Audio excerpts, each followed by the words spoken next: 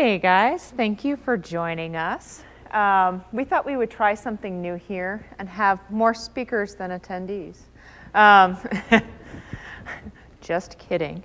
That's one of the challenges of a conference like this, is how do you handle launches that are embargoed until, a couple of hours before the actual session. That said, we are super excited to walk you through how we see IoT analytics, what Andy mentioned today, part of what, if you were in Dirk's State of the Union, you might have gotten a little bit of a preview of. We're going to dive a little bit deeper into some of those features, and we've got some customers here to tell you about what they're doing with AWS IoT Analytics, as well as kind of their general perspectives, the types of problems that they're trying to solve. One thing that, it being Wednesday at 5:30, it is Wednesday, right? Yeah, it's Wednesday. At 5:30, this is a relatively intimate group. I'm going to challenge Kip, who's coming up next. He's the product manager for this. So as you go through and he's describing things, if you have a question, raise your hand. I know. Did you just see that? But I'd like to add just a little bit of interactivity if you have a question. We can also take things at the end, as might be a little more traditional. So here's what we're going to talk about. Analytics and IoT. That sounds like a very, mundane topic. Analytics, okay, that could mean anything to anybody. And IoT, let's talk about anything to anybody. Turns out to be one of the biggest challenges in the IoT space. And IoT, the Internet of Things, connected devices, is starting to become kind of situational awareness for almost every industry that you touch. I personally come from a world, I'm a physicist by training. I started out in nanotechnology. Nanotechnology is one of those other ubiquitous technologies that started out like super cool. Every VC wanted to talk to me. It was awesome. Now everyone goes, nanotech. That's because, gates have gotten smaller, right? We're at 7 nanometers. That's good. Like, that is good. But it turns out it's probably in this carpet as a flame retardant. It's certainly in my clothing. Might be in the water because of part of the filtration processes. It's everywhere. We don't really talk about it anymore. It's providing the value that it provides as part of a backdrop to the world we walk in. That's where we see IoT going. But in order to get there, all the cost of connecting these devices and managing these devices and over-the-air updates and all of the chips that you got to add in there, the extra battery you need to get communication channels, all of that is for one purpose: to gather the data, to turn that around to insights, and then to be able to action it. That action might be something like a new feature on a connected device. It could be something like sending out a service call early. These are common use cases. Oh, wait a minute. How many people here are actually work in the IoT space? Am I preaching to the, okay, like everybody.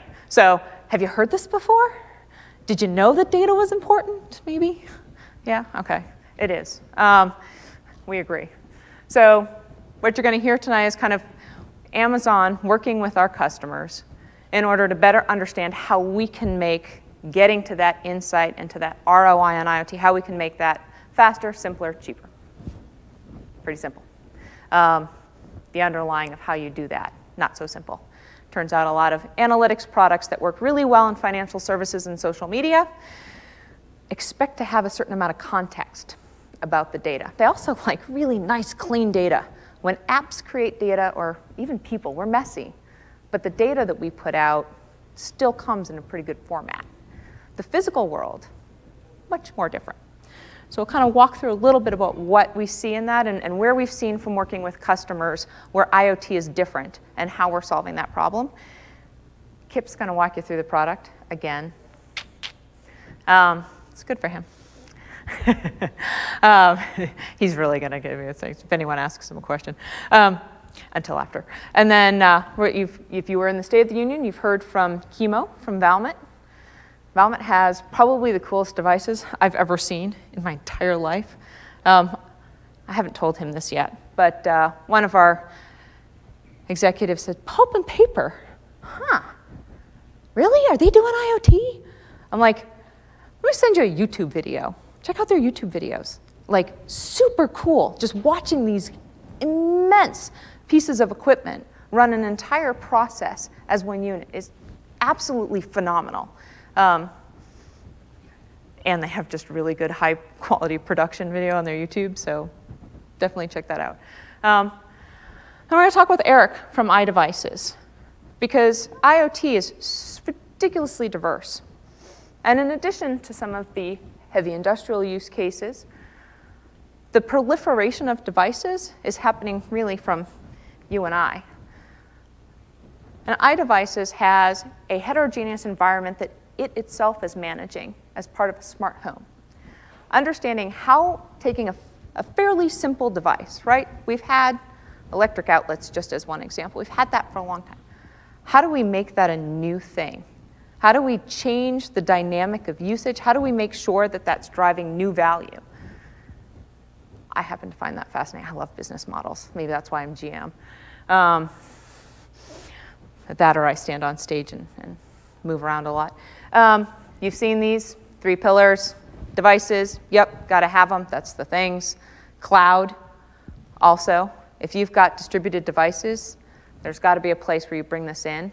The advantage of the cloud for me is that you've got tool sets that you don't have to build. You get to build on top of them. That means you're standing on the shoulders of giants. That's been said before. Not that I'm a giant, I'm only 5'6". But essentially, you get to work with the tool sets on a managed service like AWS IoT and extend into the value of your organization rather than having to spend most of your time doing plumbing. Turns out that's kind of hard, especially as you get wildly successful. And now every household has 10 of your devices. It's a lot of devices. Part of what we do is manage that scale. Intelligence, that's why we're here. Not because I'm intelligent again, but just because this is analytics, intelligence. So I kind of already went through this, and I want to give a lot of room to the customers, more than me. These are some of the areas. IoT, again, is in my role. I've been in this space for a very long time. I had a chemical additives business. I had mining on 3 continents. I had biomedical devices, generating power from body temperature.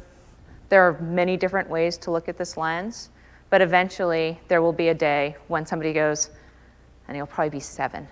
Well, why wouldn't you have a connected toothbrush? Of course you would. How else would you know about your gut biome and how healthy you are if you didn't have a connected toothbrush? Is there such a thing as unconnected toothbrushes? In order to get to that world, though, we got to analyze the data. So you saw the AWS Greengrass. You saw our announcement about free RTOS, hopefully as part of the SOTU or Andy's keynote. This is kind of our world. This is where we get data from within the IoT ecosphere. The IoT core and the service components within that. Rules engine is a particularly interesting component in the analytics space. It helps do some of that routing and transformation. Topics coming off of the rules engine is one of the feature sets you'll hear us talk a bit about. IoT Analytics also supports ingest from Kinesis. If you got a lot of historical data in S3, it turns out that's kind of usually a wealth of information, another key area. And I'll let Kip kind of talk about enrichment and context, because I think that's another area that it's what puts the data together with the rest of the environment. So with that, you're done with me. Congratulations. Ask him a question. Kip. Thanks, boss, for putting me on the hook yet again.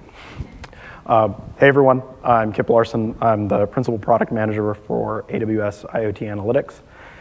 And I'm going to talk a little bit about why we identified the need for a product like IoT Analytics, the features that comprise IoT Analytics. And then I'm going to introduce a couple of our customers that have been helping us out in private beta, refining the product, and they'll tell you a little bit about their challenges, specifically with IoT data, and what they hope to accomplish with AWS IoT Analytics. So at its core, AWS IoT Analytics is just a fully managed service that collects, processes, enriches, stores, analyzes, and helps you visualize IoT data at petabyte scale. That's it. Let's talk a little bit about why we decided that we needed those specific things and what we actually mean by them when we say them. Sarah talked a little bit about why it is that we think IoT analytics is important. Unlocking the ability to simply unlock a door with your smartphone or turn a camera on or off with a phone or trigger a motion sensor, that's important. But when we talk about creating the IoT economy, we want to build experiences where if I have a smart home air purifier, I want that to automatically turn on every Tuesday night when my wife starts frying her favorite chicken, and not at other times. We want to create business processes that allow us to inject intelligence into the physical world without the presence of human beings with their eyes on screens and fingers on buttons. And that means that we need to build models. Models that map the data that we collect from the physical world back to the actions we want our devices to take. And that gives rise to a set of requirements. We need a lot of data. Usually we're concerned with things that are rare, like when it is that my wife fries chicken, or when it is that motor parts fail, and we have to accumulate data to scan through it. We need that data to be relatively clean, because if we have data that's contaminated with outliers or data that's missing observations, the models that we build simply fail to train well, or they become oversensitive or undersensitive to new data. You get false positives or false negatives. That's undesirable. We have customers that we've talked to that have maintenance use cases that are deep underwater, where every time you have a false positive, you're telling someone to strap on a breathing tank and go down underwater to look for something that's not there. These models also need contextual information, because oftentimes it's not enough to know the data that's coming off of physical sensors. You need context about the world. That air purifier use case needs to know if I'm allergic to particulate matter. It needs to know if I'm in a part of the country where plants bloom a particular time of year that I'm going to be allergic to. Unfortunately, IoT data is almost a uniquely bad fit for these requirements. We get data at high volume, that's true, but the volume of data we get is inconveniently structured. The best example of this is the predictive maintenance use case. If you have a connected vehicle that you're interested in monitoring the failure of vehicle parts, if you're driving a modern car, it fails only once every several years. So our data is rich in noise and sparse in signal. It also comes from multiple sources. Often our customers have fleets of devices that were built by different manufacturers.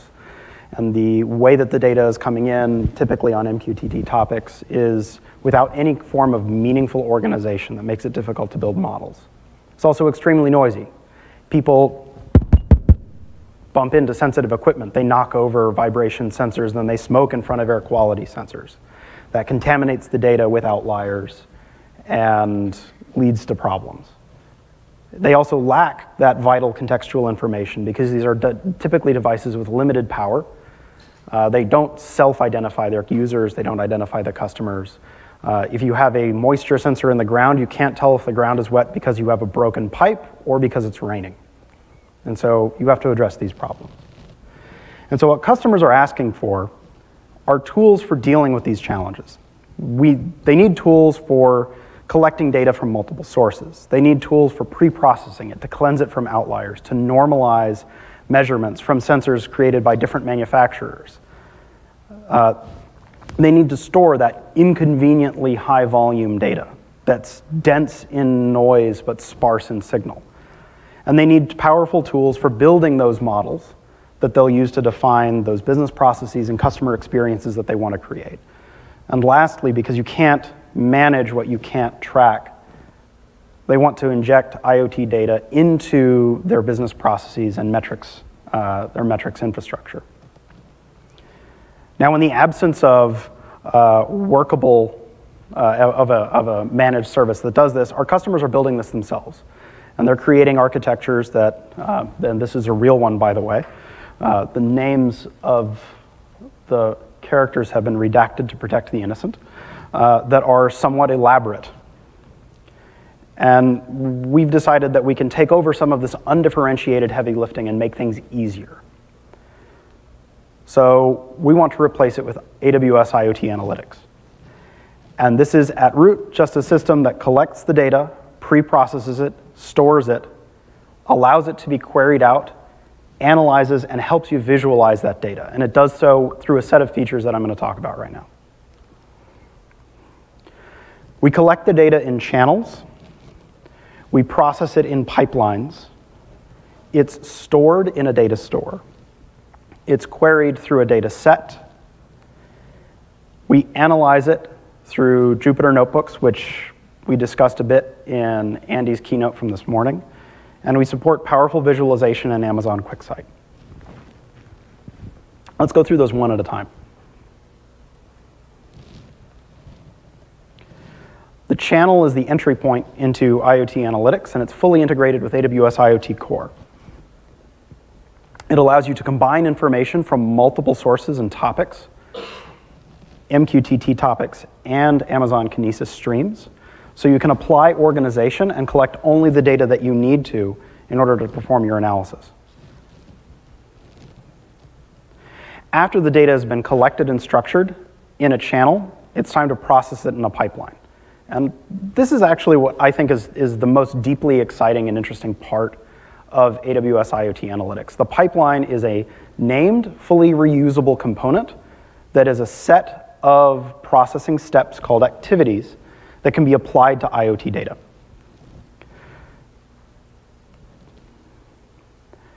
We support a number of activities that generally fall into three different categories. You can filter messages that travel through the pipeline. So if you have a temperature sensor that says that the temperature is 50,000 degrees, either it's inside of an iron furnace, or it's on the sun, or you have a broken sensor, and you can discard that as an outlier. You can enrich your data through using contextual information from the AWS IoT Device Registry, or Shadow, or through our integration with Lambda, you can write your own Lambda function to enrich your data with any external information. Customer CRM data, weather service data, anything that you can think of, you can enrich your device message data with. And lastly, you can transform your messages, either through regex, mathematical operators, or conditional statements, so that you can normalize information, readings from sensors manufactured by different providers, or for any other needs, converting Fahrenheit to Celsius and so on. The pipeline terminates in a data store, which is something that we've worked really hard on to optimize for IoT data.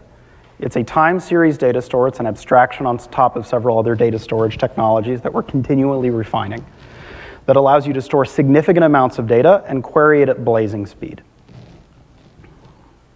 The way you query it is by creating a data set using simple SQL language. That SQL language can be run in a completely ad hoc way, or you can schedule a query to run and refresh anytime that you want. The data sets are available through the AWS IoT Analytics console via API, export to S3, and they're also available, and these are my favorite use cases, in the hosted Jupyter Notebooks that run on the IoT Analytics console and in Amazon QuickSight.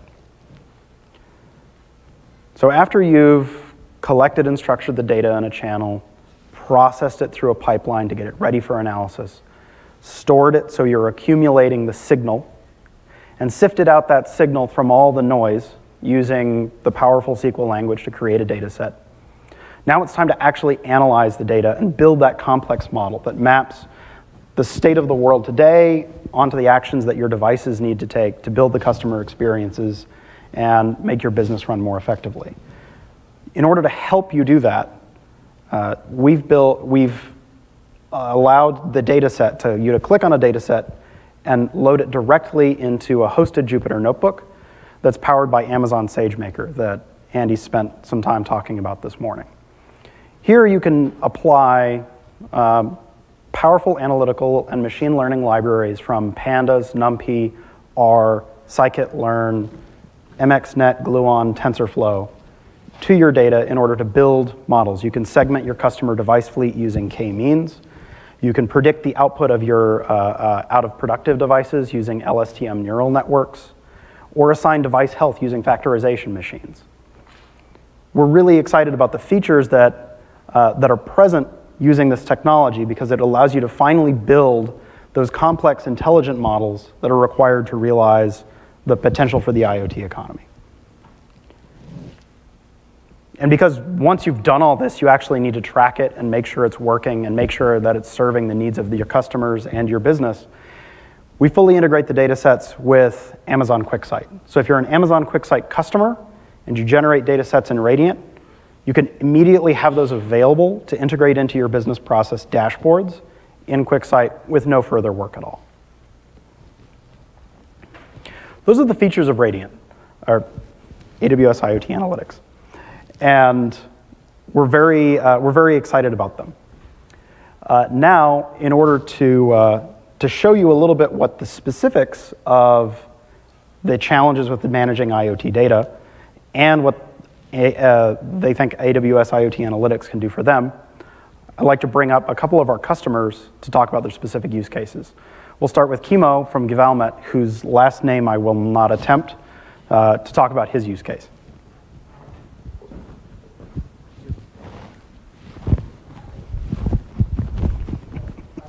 So difficult with my name. It's Kimmo Rypsebakka. It's always been and hopefully will be. But anyway, so I'm coming from Finland, working for Valmet, and have been working with Valmet for 1.5 years now. Before that, I used to work for Nokia for almost 20 years, and last 3 years of that for Microsoft. So how many of you were in this State of the Union IoT presentation?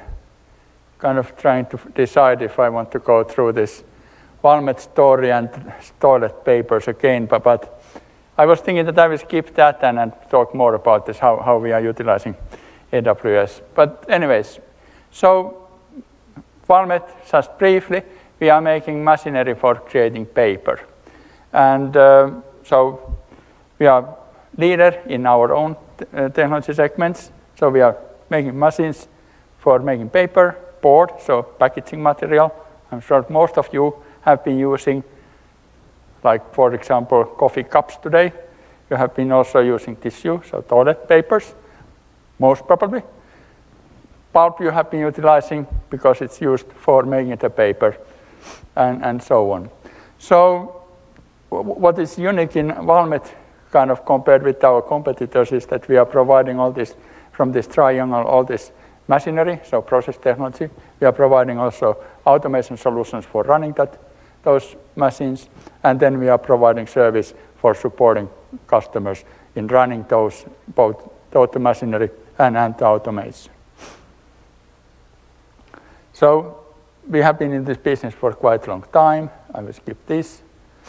So we started 220 years ago on this paper business, but we have been working with the automation since the 60s. So originally they were analog devices, but I think in the 80s we started with our first digital automation solution. But from industrial internet perspective, these automation systems are kind of a standalone industrial internet services. So there is a lot of devices connected to a network, and there is some kind of intelligence in the edge, so on this controller devices in the automation network, and then there are some central control systems as well.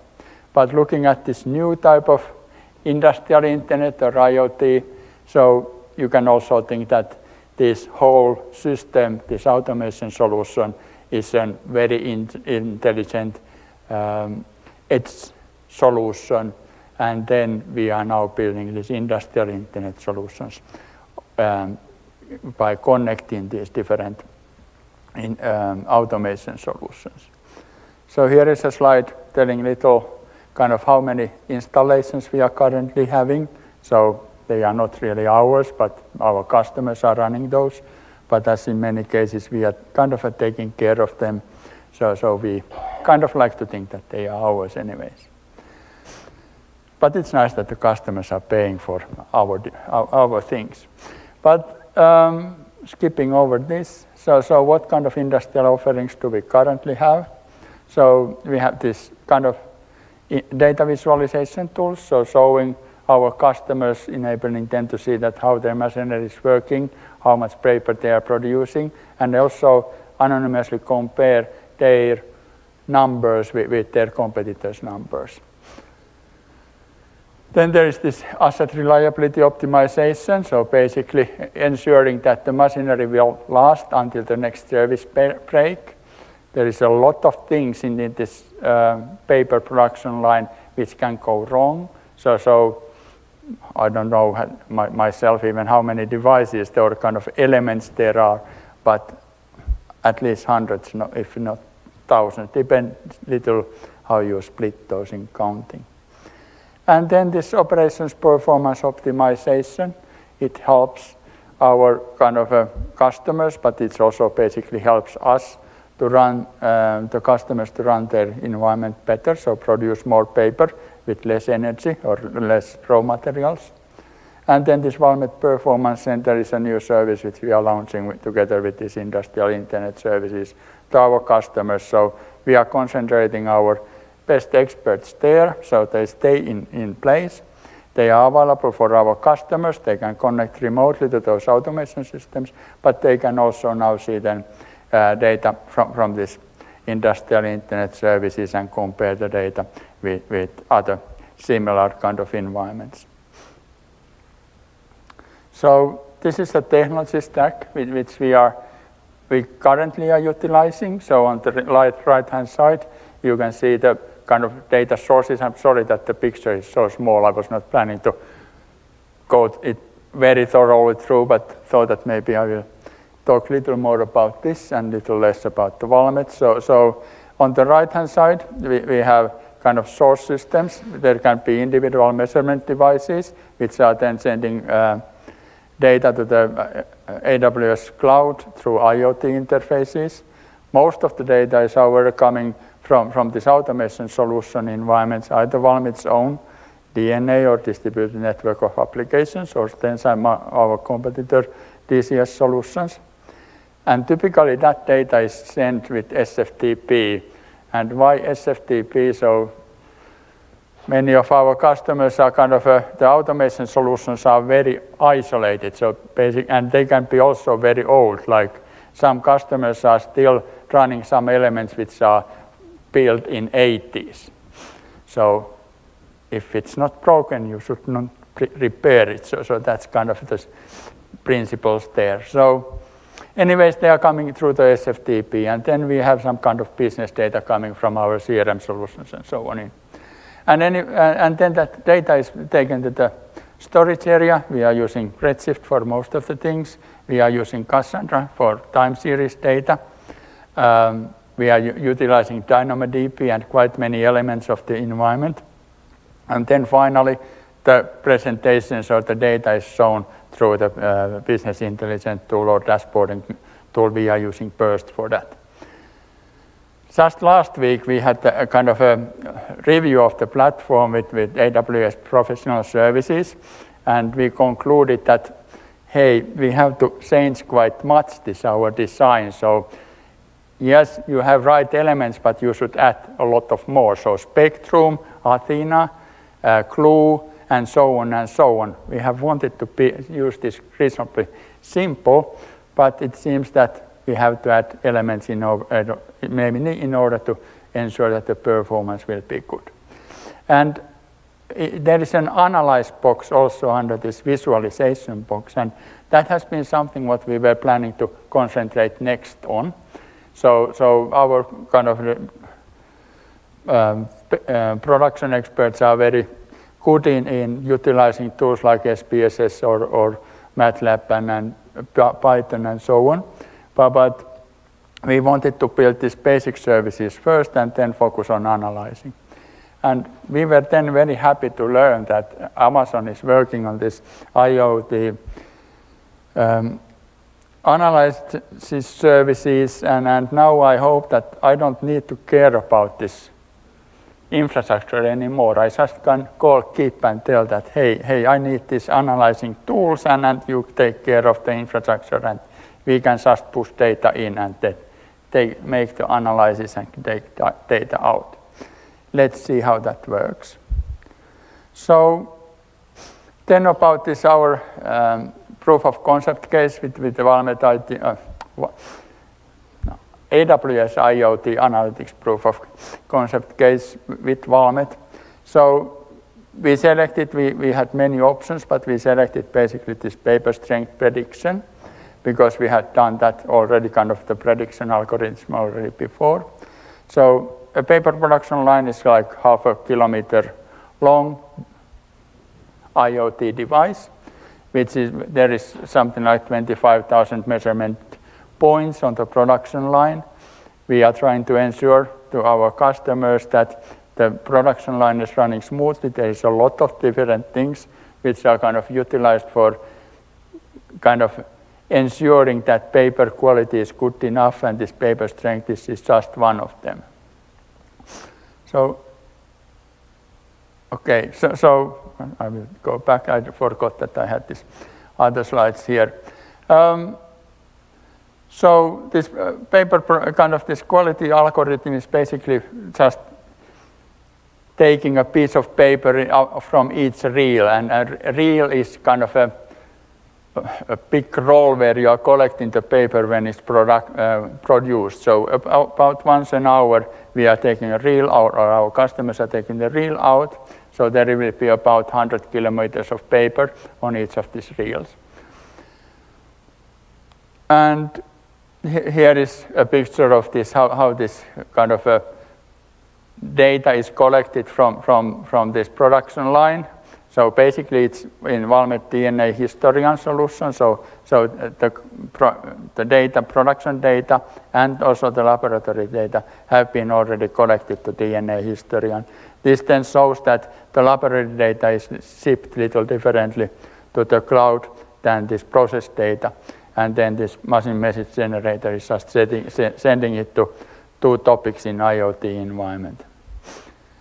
And this picture tries to tell about kind of how we are planning to utilize this AWS IoT Analytics in cleaning our data. So there are very small red points there in this green line, showing that when the reel has been changed. So we want to, and because the paper kind of test papers in the laboratory, they are taken only from the very end of the paper roll or reel. So the relevant data is for us only kind of 15 minutes before that paper roll is changed. So we want to filter out all this other data for this predictive analytics. Then we also have many cases where there has been changing something in the production line just before this paper roll is changed. And for example, if the production speed of the paper production has been changing, or this lip opening has changed, so lip opening controls that how much pulp is put onto the production line in the very beginning. So if something kind of like that has changed, we want to discard these time windows as well for doing the predictive analysis. And finally, what we want to get out of that is that we are comparing this real results with the laboratory results. And kind of based on this, our algorithm, we are kind of analyzing that we predict that the paper quality will be, or paper strength will be something like this. And then we are comparing that with the laboratory results. From this picture, you can see that we can already quite well predict the paper strength quality, but we hope that with the new tools of this AWS IoT Analytics, we can do even better predictions, especially with the machine learning. but let's see how that works. So we are planning to use this AWS IoT Analytics in 3 ways. So first of all, running almost real time, kind of based on the parameters measured from this production line, we should be able to estimate that now the paper which we are producing now has this specific strength. It's kind of interesting for the operator. The operator is the person who is running the machinery. Then we want to, in the kind of after each run, we want to get the laboratory results and see how well our algorithm is working. And the third use case is that we are improving this algorithm with the new tools from AWS IoT. And that, I believe, is all what I wanted to tell. Any questions? All is clear. Very good. Thank you. Thank you, Kimmo. And thank you to all of you for showing up tonight, because that's particularly impressive given that the pub crawl was going on at exactly the same time. So thank you. I am Eric Ferguson, Chief Software Architect of iDevices, and I'm here today to talk to you about insights and how we get to those insights from our raw data, and how IoT Analytics has helped us do that with really very little code and very little amount of time. To give you some context, we were invited into the beta just a few weeks ago, and actually we have 2 proof of concepts up and running now, and really, to be honest, most of the work in those last 2 weeks was preparing for the presentation. Very, very little in terms of setting up the pipeline and getting it to where we can actually use it to put it into Jupyter Notebooks to analyze the data. So my goal for the end of this presentation is that all of you have the knowledge and the confidence to go home, go back to your office, go back to your hotel room, try this out for yourselves and see what you can do. Public service announcement, there will be a little bit of code in here, not a lot, AWS CLI, Python, but enough to show you how little there is to set this up and get to what you need. So I'll start with a brief overview of iDevices, what products we have, which leads to what data we have available, what our immediate use cases are for this kind of thing, what our typical analytics use or workflow is to get from the raw data that we have to form it into something that we can use either in machine learning models or dashboarding, and then walk through 2 specific use cases. One, anomaly detection. Our devices are connected to Alexa, so monitoring user performance on Alexa requests and getting getting notifications on when those fall out of range. And then a marketing dashboard to give our marketing teams a sense of how our devices are doing in the field and how our customers are actually using devices, so they can take that and make better decisions. So iDevices, some people know us as a grilling and cooking thermometer company, and while we did launch the iGrill in 2009, which was a Bluetooth cooking thermometer. In 2014, we pivoted to home automation with an early access invite into HomeKit, and we're one of the original 12 launch partners. Fast forward a couple of years, we now have 7 products with more on the way that support a wide range of ecosystems and voice interfaces. So that's a source of a lot of our raw data, how customers are actually using the products.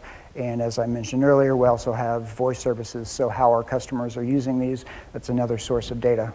And then since becoming part of the Hubble family, Hubble, most people don't know, there are over 500,000 SKUs. That's a lot of products. We're certainly not going to put our technology into all of those, but even a small fraction of that, you can quickly see how the exponential growth of the amount of data, but more importantly, the use cases that we have to put that data to use. So in terms of our immediate needs, in terms of the insights we want to get from our data, there's the operational aspect. We need to know how our products are performing in the field. We need the ability to detect abnormal behaviors and user traffic, device networks, device metrics, environment conditions. Predictive maintenance is another one, being able to detect anomalies before failures actually happen. Business metrics is another big one. because we need to know how our customers using the devices. We make a lot of decisions. I've been in a lot of meetings where a lot of people are very assertive about how our customers use our products. Once we actually take a look at the data, sometimes it's very different, and we need to know that ahead of time. And then lastly, there are other customer features that we can do by getting this information. So predictive scheduling, you think 1 or 2 devices, it's fairly easy to set it up into a schedule that allows you to, when I'm going on vacation, have it turn on and off automatically. When that scales to 20, 40, 100 devices, that quickly becomes unmanageable to where users really want, you know, you're collecting all this data, I'm going on vacation for a week. Make my house look as if I'm actually there. So how do we get there? We talked about the sources of data that we have. We talked about the insights that we want to get from that data, but how do you actually get there? It's where a lot of people get stuck, including us, for a while. So let's walk through a typical analytics use case. You take in the raw data, and Jupyter Notebooks becomes, before you know what's possible with the data, you need to know what you have. Jupyter Notebooks is an awesome tool for being able to do that, but more importantly, know what you have, but more importantly, what else you need. What data are outliers, like Kip was talking about. What other data could you add to it to enrich it, to get better inferences out of it. Jupyter becomes a playground for data exploration and enrichment activities, and this is actually prototyping the kinds of activities you want to do in the pipeline. So then you build the pipeline, build in all of your modifications, and then you store it in application-specific data stores. Not every model, not every application has the same needs.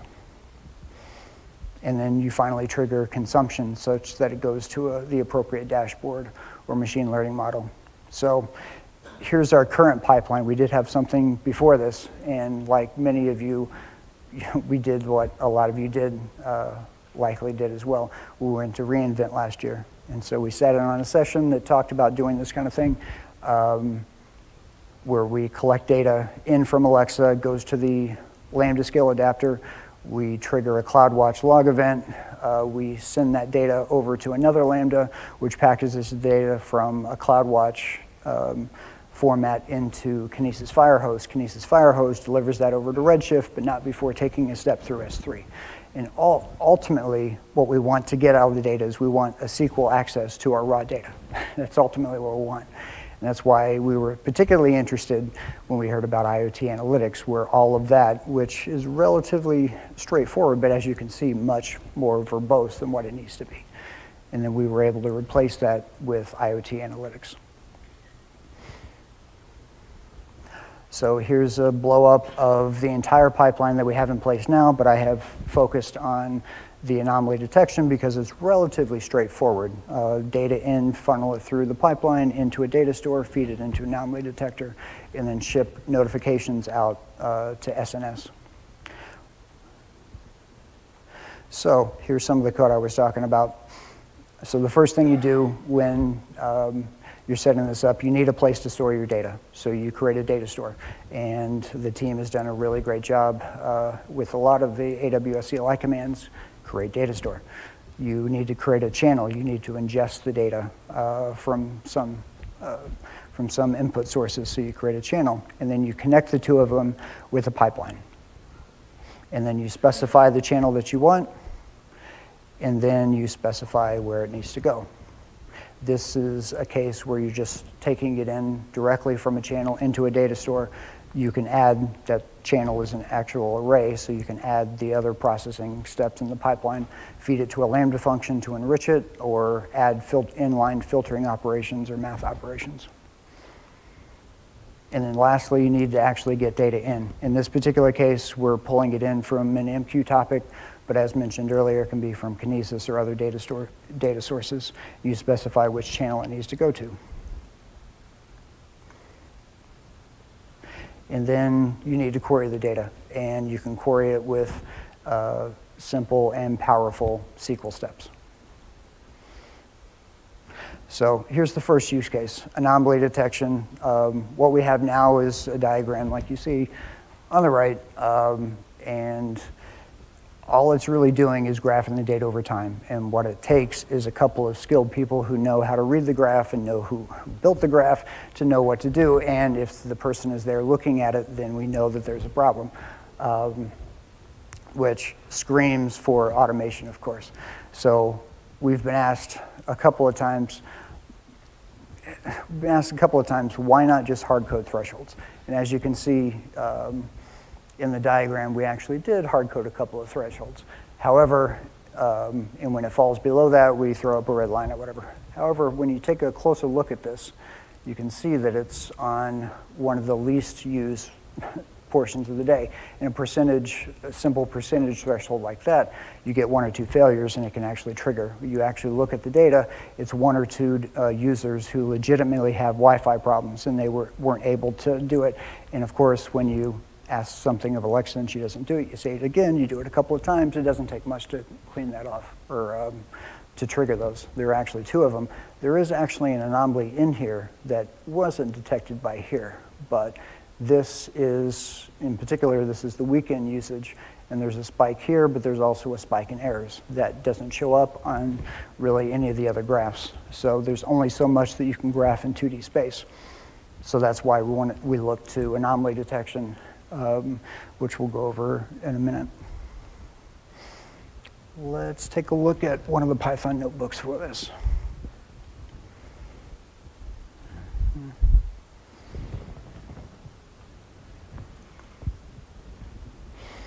All right, so I've got 2 Python notebooks. One of them is to visualize the data. So we need to take a look at the raw data, see what we have, and see what we can do with it. So we load the data, set it up for query. We write a function to bin it into 15-minute bins, which we have counts for a particular status or based on status code. We transform the data from just those status codes into success, fail, success rate, but we also add in things like weekday and then whether or not it's an anomaly, and then we need to take a look at it. We can take a look, that graph that I showed you earlier is good for 1 day. What happens if you take multiple days and overlay them on top of each other? You can definitely see a trend, and most of them surprisingly consistent in terms of what the pattern looks like on a daily basis. But of course, there are differences between the weekday that's on the left and the weekend usage on the right. And so models that are able to account for that time of day component.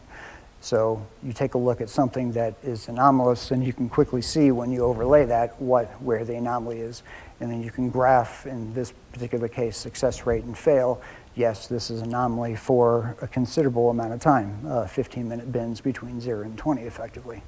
There are other ways to look at it. In this particular case, I graph success rate, which, if you look at the usage, you can't see it immediately, but this one does stick down, is very prominent. And so if you graph the total and the fail, you can see that spike there. That is also an anomaly.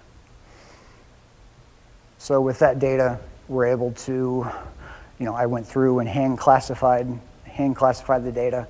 We loaded in. We started with 19,000 historical samples, and then I hand classified 51 of those as being anomalous.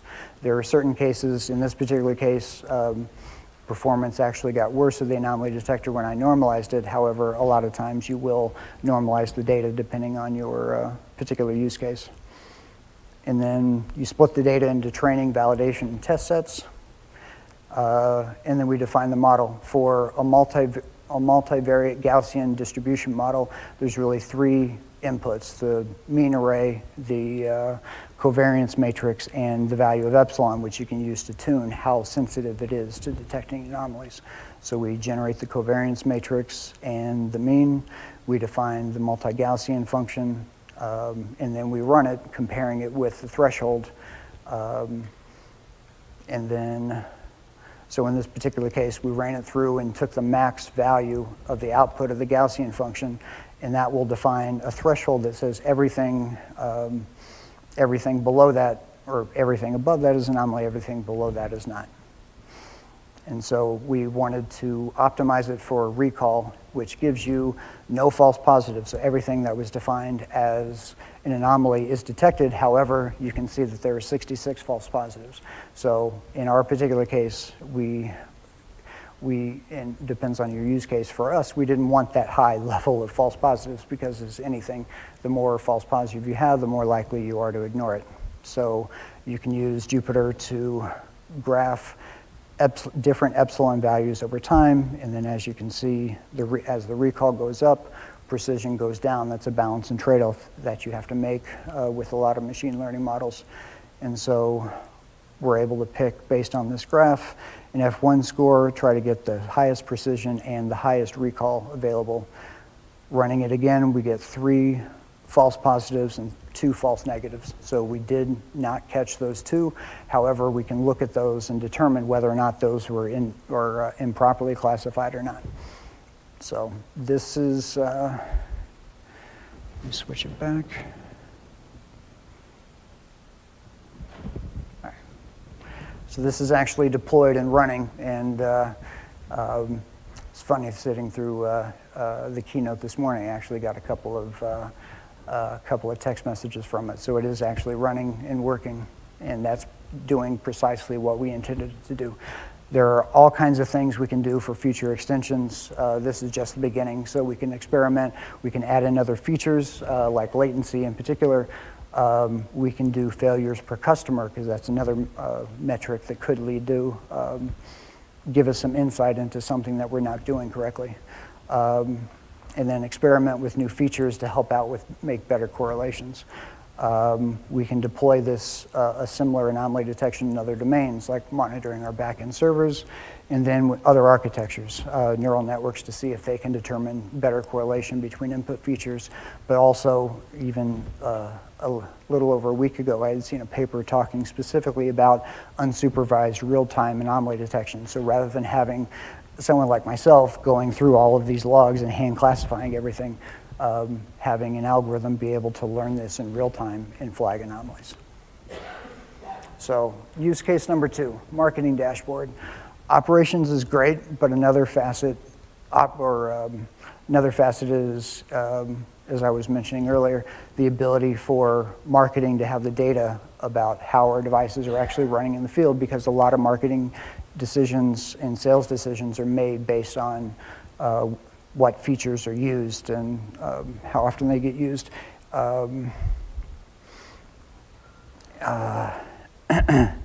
And really embarrassed to admit that for a long time there was really no clear linkage between real customer sales and customer usage. You know, dev teams are typically focused on new products, and the lift associated with building the linkage falls lower and lower on the priority list. So we took the IoT analytics opportunity to show what could be done with relatively little effort. And so what's the current state now? As I had mentioned, not a whole lot. So here's the rest of the pipeline, where we're taking in real device usage, coupling it with the Lambda usage, storing it in multiple data stores, querying it, and then this is actually going to a QuickSight dashboard that we built for our marketing teams to actually take a look at this data. So let me show you a Jupyter notebook associated with that.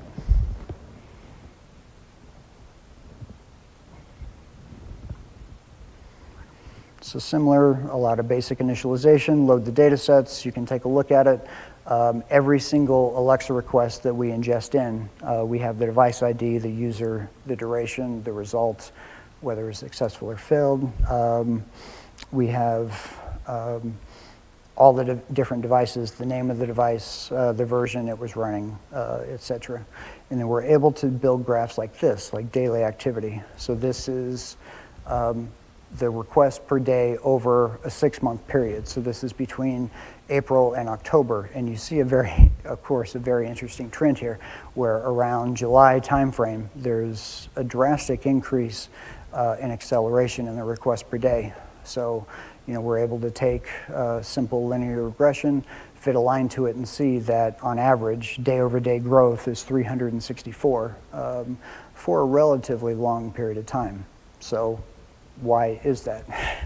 By actually seeing this like that, we can start to ask those questions and then take a look at other data and try to see where that's coming from.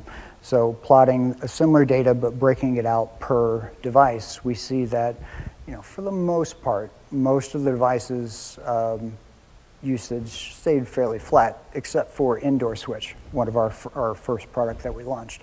So around that same time frame, the number of requests coming in for those devices also drastically increased. And then you can see the device population that we currently have with, for our Alexa data set, heavily weighted on switch.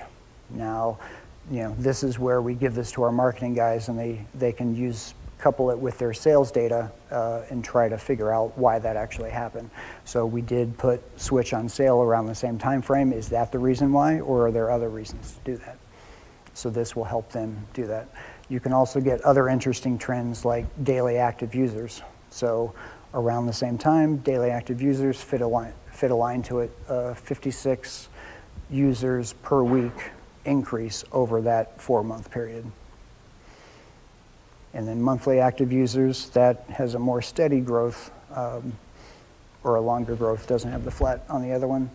And then because everyone loves word clouds, we had to throw that in. This is the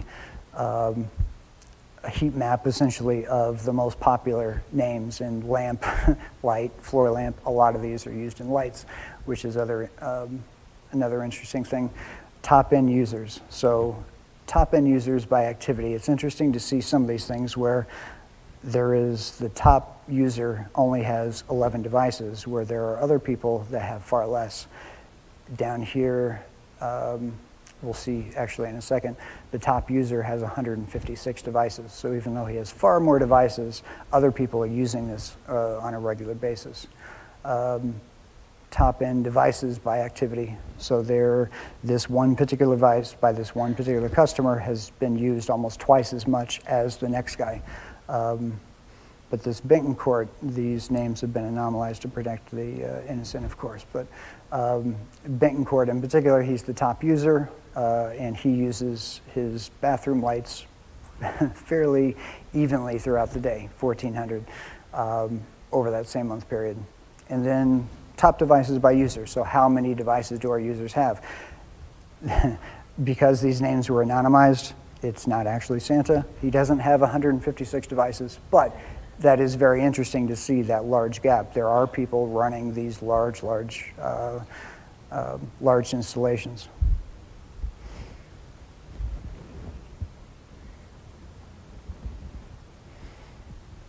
And here's an example of the QuickSight dashboard that we have built up, where we have unique users. Let's see if I can point that. Unique users per month, unique devices by month, number of requests per month, requests over time. This is turn on off requests versus every other request that we have through Alexa. On off is certainly far more prevalent. And then requests per device. And with that, I will turn it back to Sarah. Thank you.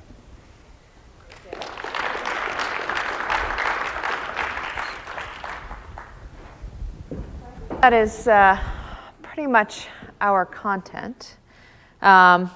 We do have exactly 2 minutes and 7, 6, 5, but nobody interrupted Kip. So this is your opportunity, unless you want to ask him afterwards.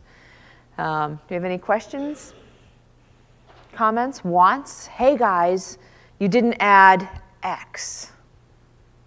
Because there are a couple of people with yellow badges that are just waiting to take those PFRs. No? All right, well with that, you get an extra 1 minute, 36 seconds to drink beer on the pub crawl. Thank you guys very much. Really appreciate coming in the evening.